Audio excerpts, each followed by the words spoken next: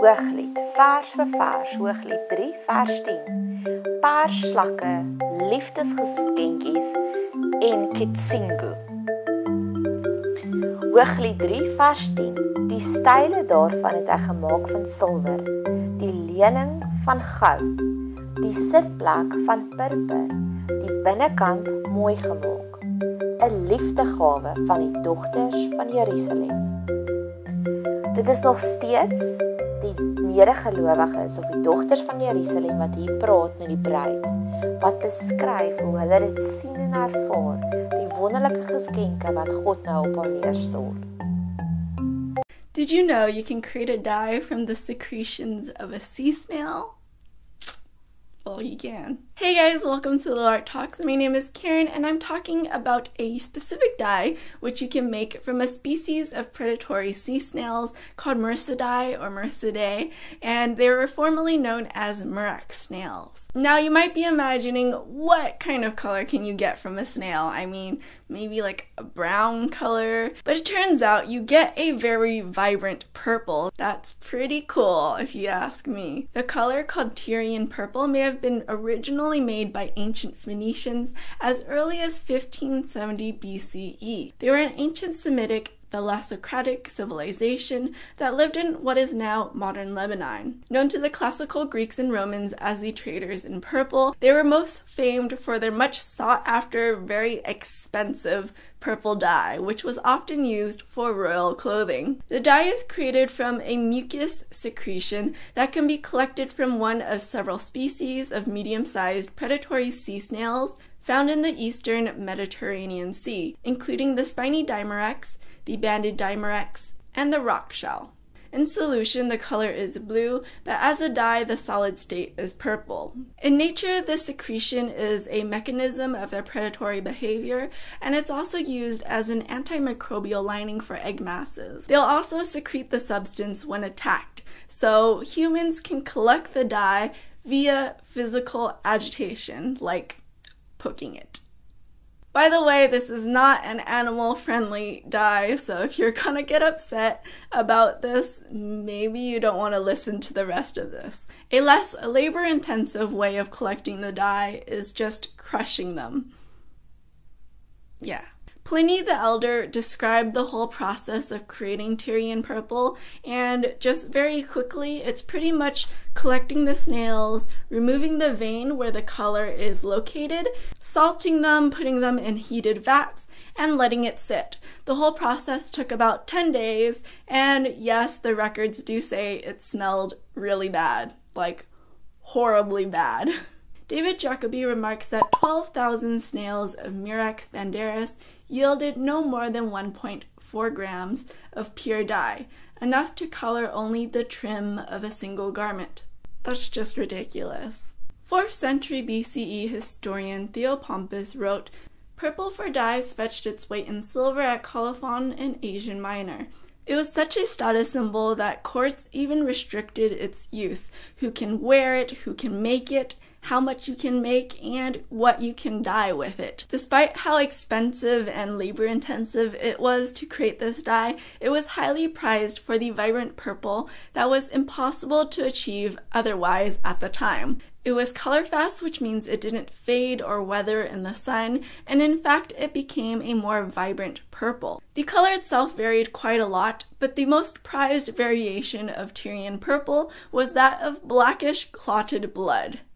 That's certainly a way to describe a color. The production of Murex purple for the Byzantine court ended with the siege of Constantinople in 1204. Jacobi writes, "No Byzantine emperor nor any Latin ruler in former Byzantine territories could muster the financial resources required for the pursuit of Murex purple production." While similar dyes and processes continued to exist in Egypt and Mexico, there was no further mention of the color in Western Europe, certainly not in the commercial extent as before, and instead they turned to vermilion, which is a whole nother story in itself. I hope you guys enjoyed this video about Tyrian purple and you learned something new. If you enjoyed this video, please check out my previous videos about the history of different colors. I have flake white, Mayan blue, mummy brown, alizarin crimson, lapis lazuli. I must be thinking about crimson still. Maybe that'll be my next one. What do you guys think? Thanks so much to our Patreon supporters who support this channel. If you would like to make a contribution, please visit our Patreon page at patreon.com/littlearttalks. So if you want to make a contribution to this channel and see more videos, that is one way to do it. I would certainly appreciate it. Thanks so much for watching, and I'll see you guys next time. Hierdie purper of pers ink was dieselfde ink waarmee Lydia van Thiatire gewerk het. En sy was die eerste gelowige in Europa. Haar verhaal is in Handelinge. Dis nogal 'n interessante toevalligheid. Alhoewel ek al keer op keer gesien het dat in die Bybel is niks toevallig nie. So uit hierdie video uit, is dit net nog 'n dieper bewys dat 1. Ons is royalty. God gaan so groot om te sê, ons sitplek sal sommer daarvan gemaak word. God sal net die beste vir ons wil gee. Dis so goed jy vra vir God vir 'n rose gold ring en hy stuur sommer vir jou 'n hele stoel en 'n hele lesenaar gemaak van rose gold. Dis hoe uitermate hierdie seëning was van die pers stoel. Die kleur word verkry deur die skulpie of diertjie wat in vrees is en gebreek word. Weereens het dit 'n sin speel dat ons bediening sal waarskynlik kom uit ons grootste hartseer. Dis nog 'n voorbeeld van beautiful ashes. Iets moet gebreek word om iets moois te kry. Hoe lank vat dit, sê hulle, om 'n preek te skryf? 10 jaar. Dit vat 10 jaar se ondervinding, se trial and error om werklik die antwoord te kry.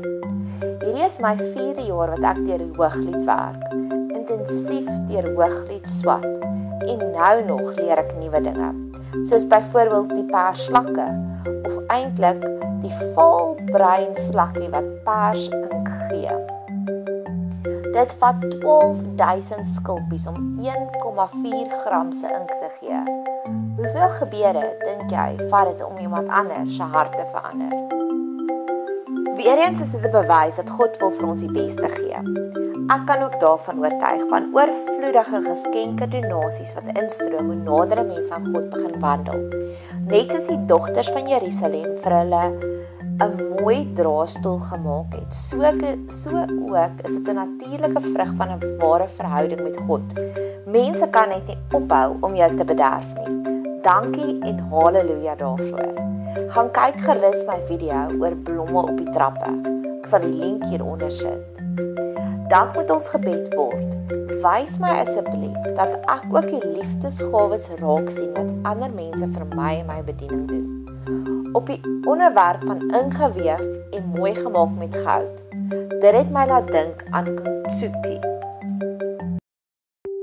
In movies or TV, whenever one character says to another character, "Can't we just go back to the way things used to be?" It's usually a sign on the part of the writers that that character has yet to face up either to reality or to themselves. The cliche is offered up as a solution. Some trauma has passed. Parties that were enraged or hurt or mistaken want to forgive or heal or apologize. They want the bad times to give way to good times, but only on the pretense, the false pretense, that the bad times never happen. This is a kind of red herring of reconciliation. We know that trauma can be repressed, but it can't be erased. Lasting reconciliation is achieved by emotional self-awareness, by embracing the change agents of trauma and how they irreversibly reorganize elements of personality, identity, and social reality. This idea, the idea of embracing our wounds, our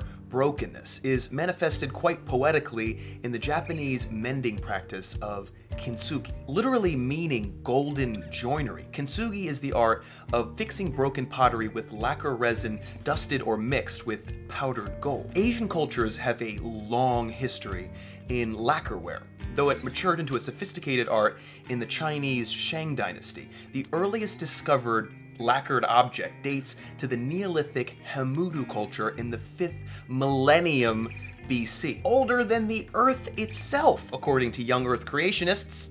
Pretty impressive. Could be alien. The various delicate arts of lacquerware ramified and expanded down millenniums and cultures. The story of kintsugi reportedly begins in the 15th century with the Japanese military commander. The story goes that famous shogun Ashikaga Yoshimasa broke one of his prized Chinese tea bowls. So he sent the item back to China for repair. What he got in return was his bowl mended with bulky and ugly metal staples. Dismayed, Yoshimasa prompted Japanese craftsmen to search for a more aesthetic means of repair. The art of kintsugi became famous for turning broken objects into pieces more beautiful than the original product. There are even rumors of people breaking their own possessions on purpose so that they can be mended using this lovely technique. The philosophy here follows from a broader Japanese aesthetic called wabi-sabi that finds beauty not in traditional Western ideals of symmetry or geometry, but in Buddhist concepts of impermanence and imperfection. The fractures on a ceramic bowl don't represent the end of that object's life, but rather an essential moment in its history. The flaws of its shape aren't hidden from inspection, but emblazoned with golden significance. Maybe Hemingway had kintsugi on his mind when he wrote that famous line from A Farewell to Arms. The world breaks everyone, and afterward, many are strong in the broken places. The amazing art of kintsugi, a fading art like so many handcrafts, symbolizes the truth that repair requires transformation, that the pristine is less beautiful than the broken, and that the shape of us is impossible to see until it's fractured, until a wound like a crack runs its length.